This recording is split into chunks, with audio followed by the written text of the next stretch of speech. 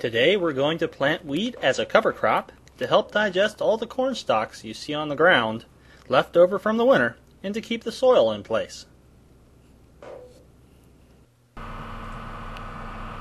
To get the field ready for planting, we're going to till with our disc harrow. We'll disc the field twice to chop up the stalks and to condition the soil for planting.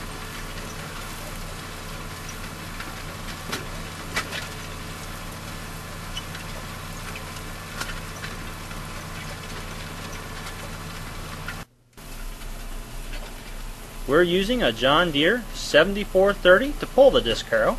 It's been too wet all fall and winter to disc or plant or drive in the fields, and today is the only day we have available to get the wheat in the ground.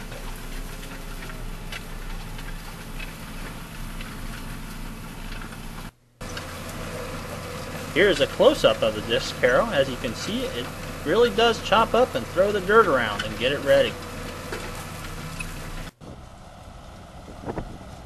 Here is Farmer Donnie on the grain drill on the 5310 tractor. The grain drill plants 26 rows of wheat on each pass up and down the field.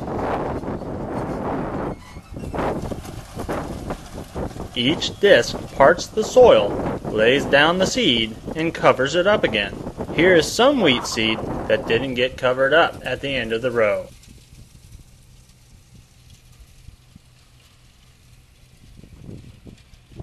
It's a week after planting, and the wheat has sprouted, and it's off to a good start despite the late planting date.